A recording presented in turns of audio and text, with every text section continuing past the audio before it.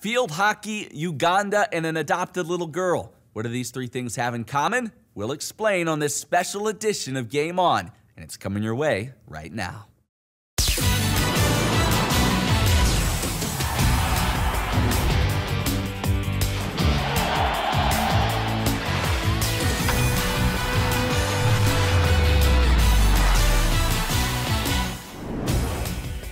The accomplishments of the Liberty Women's Field Hockey program since its inception in 2011 have been staggering. NCAA Tournament appearances, top 25 rankings, and All-American. The accolades are numerous. One of the reasons for their success can be attributed to a trio of sisters, but their story goes much deeper than what you see on the field. Their story begins with a young couple in Northern Ireland. Still up for grabs, backhanded shot, good for Natalie Barr. Sometimes the difference between winning and losing can come down to a single decision. For this couple, a single decision changed more than a game. Well, we met at Queen's University in Belfast originally. I suppose we did know each other because we came from the same small town in Northern Ireland. Very quickly, we did sense and feel that, you know, we were meant to be together. And but we talked in terms of sort of plans to go overseas. It was something that we both felt that was right. And the other thing we talked about, which we laugh about now, is we talked about having no children because we felt having children would actually hold us up in what God had planned for us. And it's laughable now when you see the story and the way things did pan out over the years. And certainly, you know, you can look back and we ultimately can laugh at it too. Say we had originally planned no children, but then we had our first child, David, and he was born, and Rebecca, our second child. And we decided, after David was born, we decided if we could manage it at all, I would stay at home with the kids because we felt that was so vital. But we thought, if I'm home with the children, why not do some fostering at the same time, because I'm going to be home anyway. And I had seen such a need when I was working in social work. Yes, we prayed about it, but we thought, let's just give this a go. Let's push the boat out and see what happens, and we did. Charlene was born with cystic fibrosis. Abandoned by her parents, her first year of life was spent entirely in a hospital, waiting for a home. She became our daughter as soon as she came into our home. I think in this we only would have had the courage to have taken her on a short-term placement because of the fear, could we manage? But looking from this point, I don't ever remember from the day she came into our home that in our hearts we didn't want her to be there forever. They tell us about even the time that they brought her home, and David and me were on either side of her, and she cried the whole way home, and Mum and Dad couldn't understand why. She just cried and cried and cried. She was so bubbly from the first moment they met her. And they switched the light on and immediately she stopped crying, and they realised she had never been outside of hospital. She had never seen darkness or experienced with the incubators, and you know, the nurses were amazing to her, but she never had, you know, a family member to properly hold her and to care for her. Charlene had such, you know, she was an individual and God had amazing plans for her as well. So little did we know the plans that God was setting in motion when we went down the route of fostering, because it changed our whole life totally, and our children's lives and our lives. Yep, and even tried starting on the ground. And is there stuff in it? Well, I haven't said about that yet. Right. What do you think, Rebecca? I was second oldest, so there was David, and then there was myself, and then Charlene and Natalie and the twins. So it was always a mixture of fun, and it was always so busy. The household was never, there was never a dull moment. And 5 younger sisters, so I was the firstborn, and it was quite funny growing up actually, because if you were looking at it from the outside, you might have thought it would have been hard, but they were always brilliant, for Charlene included, just doing things like playing football or soccer would be here. Shirley never wanted special attention or special consideration. She always just chipped in along with us. Charlene never played the sick role either. You know, she was still doing everything we did, even though she was maybe a wee bit behind us. She tried to do absolutely everything. As we grew older, we started to realise the implications of cystic fibrosis and the effect it had on her. Charlene has such a positive attitude, and especially with Serena and me being her younger sisters, and Natalie as well, she didn't like to show us when she wasn't feeling well. So every time you asked her how are you, she was like, oh, I'm fine, I'm good. And if you're like, no, Charlene, she's like, no, I'm fine. She didn't want any sympathy. She didn't want, especially with us, she wanted to act strong in front of us. And I think especially then, we didn't really, because we were so close to the situation, we didn't really see the deterioration until you took a step back and saw 6 months ago she was here, now she's here, you saw the complete drastic step. And I think a lot of the time I denied Charlene's ill health because I didn't want to think that she would ever not make it. Just it broke your heart seeing the wee soul and knowing she'd been through so much. And I think from very, very early on, we said to each other, she didn't have anybody in the first year of life, and we want to be there for her at the end of life. The Barr family welcomed Charlene into their home, prepared to meet the physical needs of her cystic fibrosis.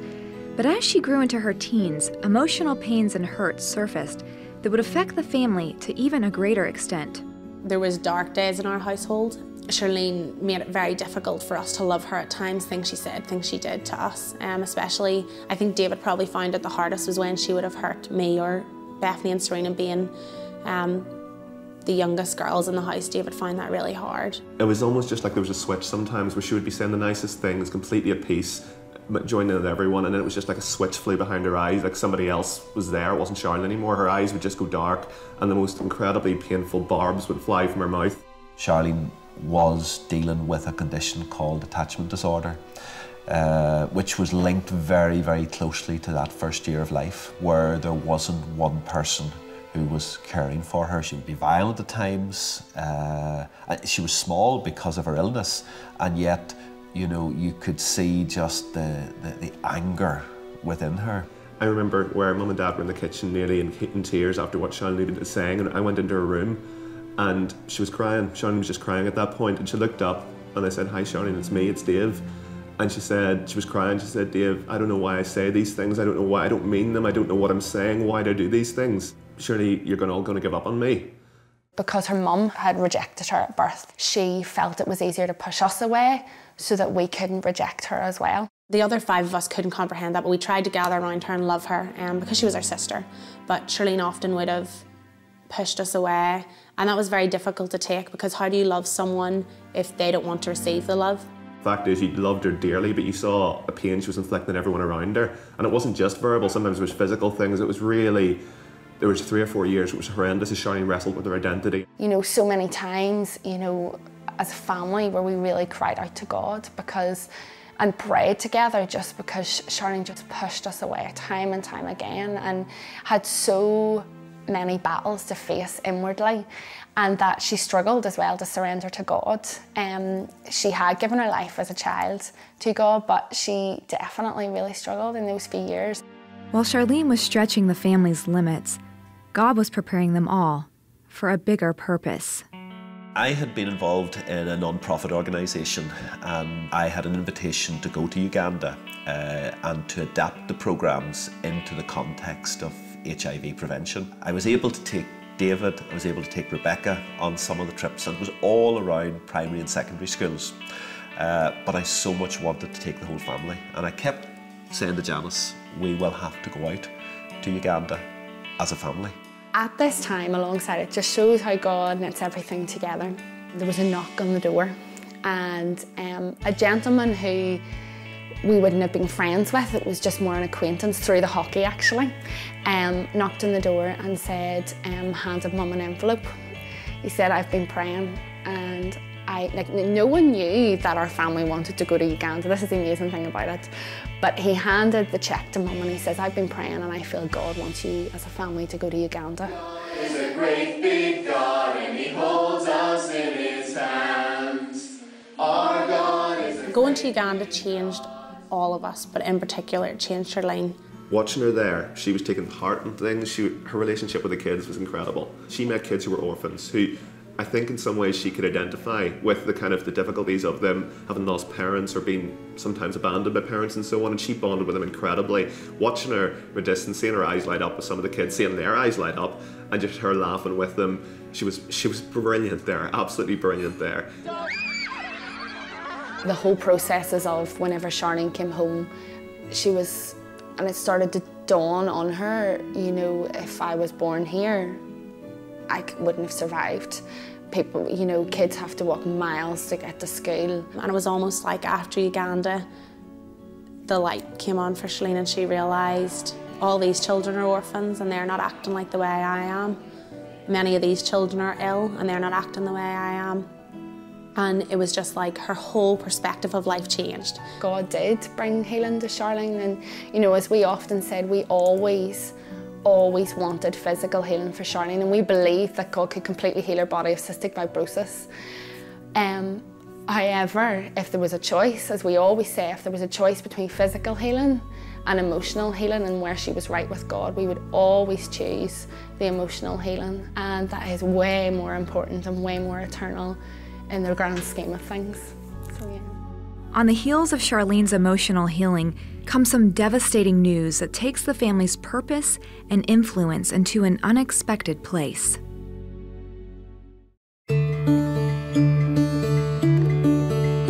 I'm a 1993 graduate of Liberty University with a business degree. Grew up in Florida, and I had some friends who'd graduated a couple years ahead of me that had come to Liberty. You know, my parents were very strict when I was growing up, and I grew up in a home that our faith was very deeply rooted, and we were in church, and I went to a Christian school.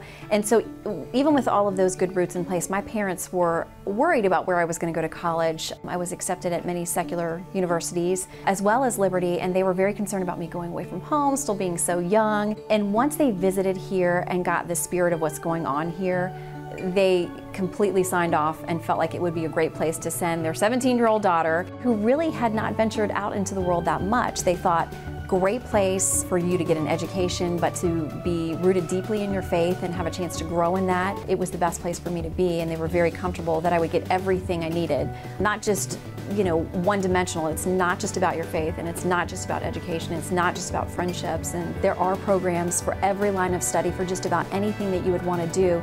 But at the same time, you're going to meet people from around the world. You're going to go through experiences that challenge and deepen your faith. You're going to hear from some of the best pastors and speakers and singers. You're going to have experiences you wouldn't get anywhere else. It was really about all of those things, and when they realized that it would really check off everything on their checklist, they signed on the dotted line.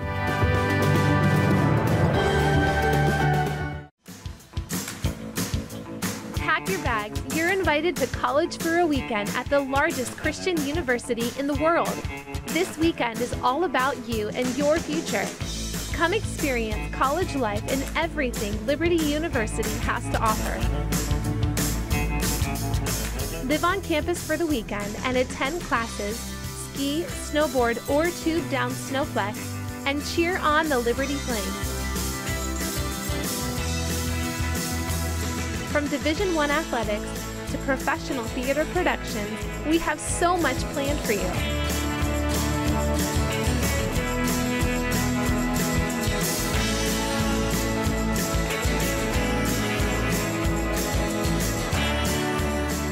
Register today at libertyseafall.com.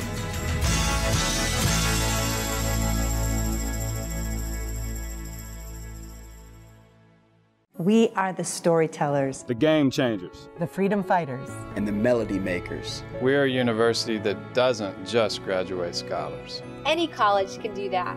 We train champions from all fields of study and all walks of life to be influencers on a global scale and make a difference for God. So here's your invitation. Here's your invitation. Your invitation. To the largest Christian university in the world.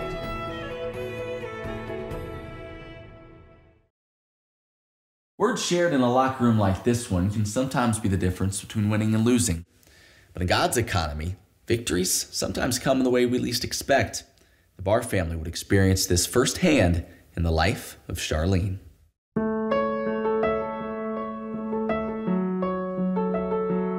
Charlene Barr had gone through a lot in her life's journey. She had been abandoned at birth with an incurable lung disease, then adopted into a loving family. In her teen years, she struggled with abandonment issues and anger, only to be renewed with a trip to Africa and inspired by children whose struggle she was all too familiar with. Now, as Charlene hears her worst news yet, her new perspective brings an idea that changes everything. She always had ill health. She was in and out of hospital all the time, but her health really started to dip. And shortly after she came home, she was told by her consultants that she was going to need a double lung transplant. My sister Charlene, she never, ever got down.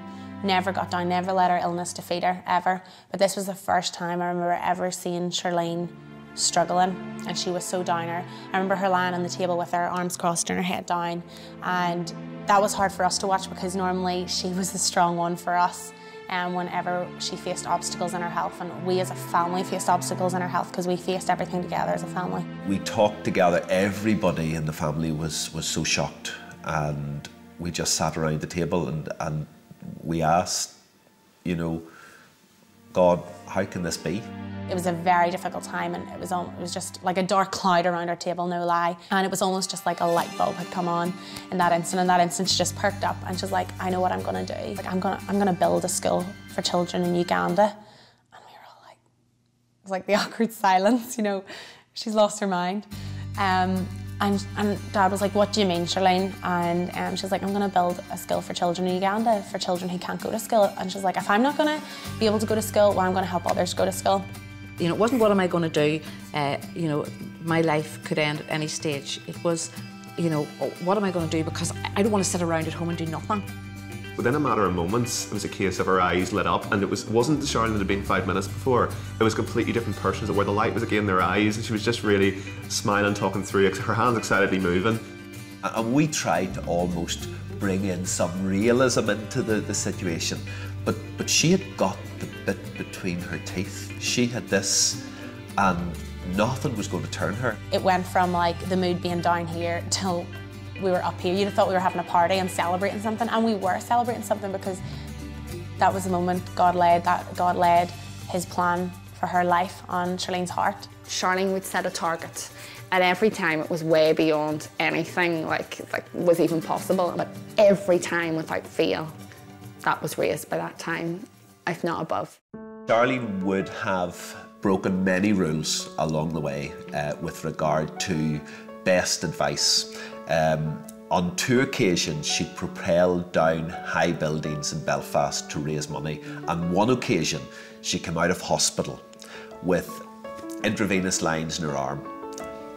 Nobody would have been aware that day that she had just come out of hospital to come down a tall building on ropes.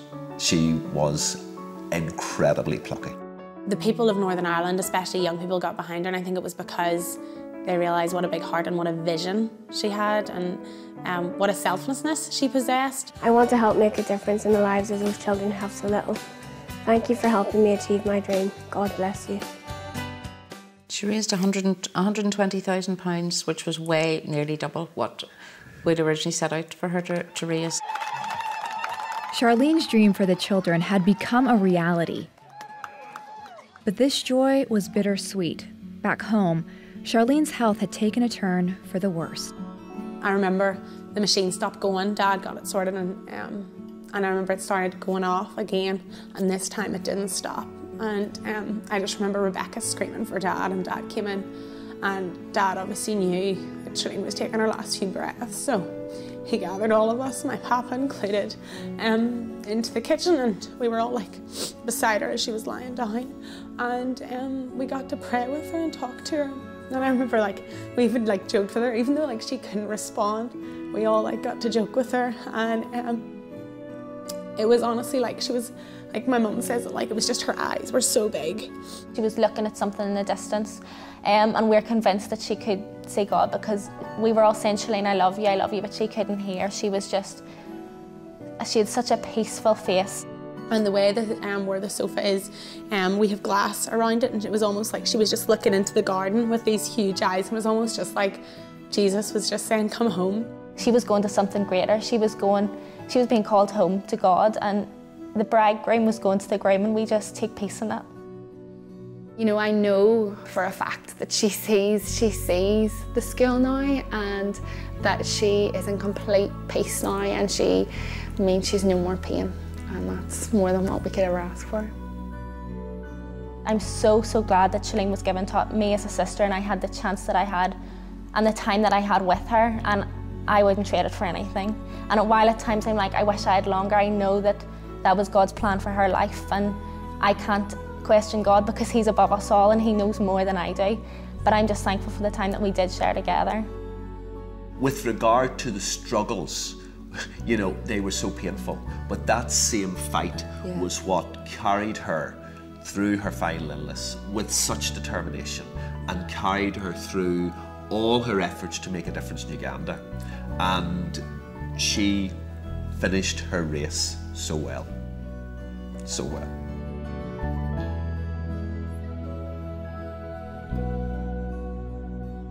But Charlene's story is far from over. When we return, we take you to Uganda to see the growth of Charlene's project and see how her dream continues to flourish. For other parents considering a program, I'd highly encourage them to talk to their advisors, to reach out and to learn as much information as possible. This is a good decision. It's one that we came through. If there are families that's considering doing this, reach out to Liberty University.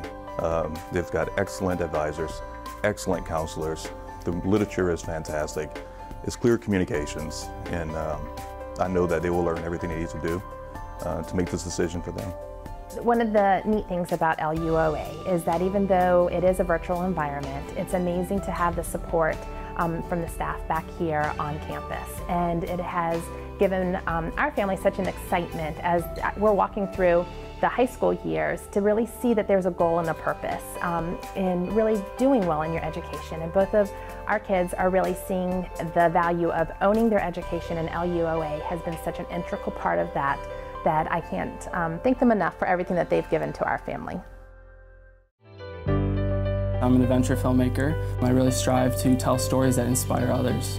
I chose Liberty University Online because of its flexible scheduling. I knew I wanted to do an online program, so it supported that lifestyle. And I also chose Liberty because it's an established school. I really wanted something that had that notoriety with it. I would say to someone looking to study online through Liberty University that you really need to look at if it's right for your lifestyle. I don't think online schooling is right for everybody. I don't think living on campus is right for everybody. I really am a strong believer that you need to look at your passions and desires in life, and you have to compare those and see if that's really what's the right path for you. Now I'm graduating with my degree in business entrepreneurship, and I can't wait to get out and change the world.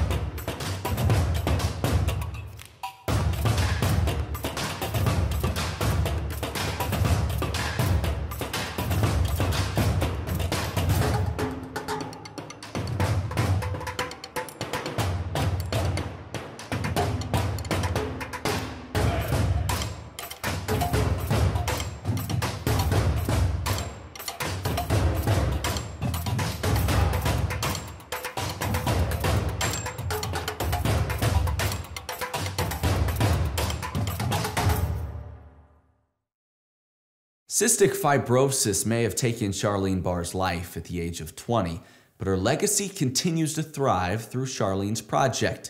Her vision of helping children in the country of Uganda continues to grow and aid those in need. In the world's eyes, Charlene was often overlooked, but God sees more than meets the eye. Perhaps it's no accident then that the first school they built was called Hidden Treasure.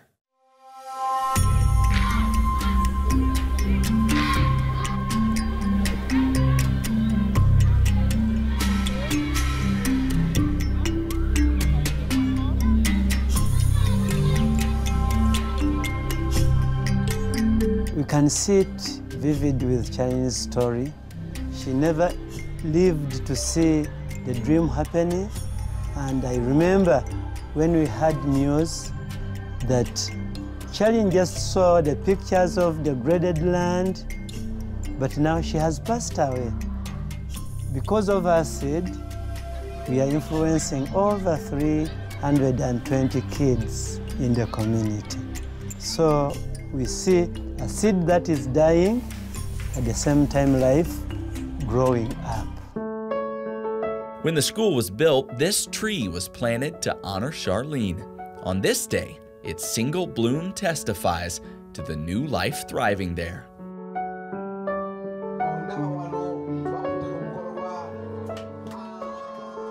We as a family thought it was just so special, and that the first school was going to be called Hidden Treasure, because Charlene herself was a hidden treasure, so weak and so broken on the outside, but something so special inside of her. How God used that, and God became that special thing inside of her to basically change a village in the middle of nowhere in Uganda. It isn't just the Barr family that visits. Hidden Treasure frequently hosts mission teams, like this one, which happens to include coaches from the Liberty University field hockey team.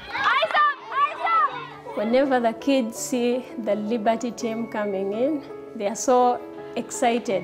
And one thing they think about most is the hockey playing, the sports, and the great fun they always have whenever the Liberty team comes.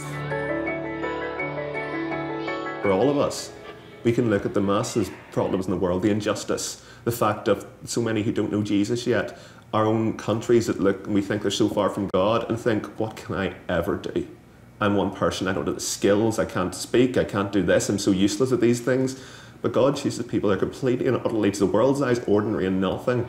He sees that hidden treasure, he sees that the potential that they have, and he uses them. And that's what he did with Charlene, someone who from the world's eyes was nothing. She was so special to us, but from the world's eyes was nothing. And he, because she gave that little that she had, opened her heart to God, opened her heart to others, that hidden treasure has been revealed, as it were, in Uganda.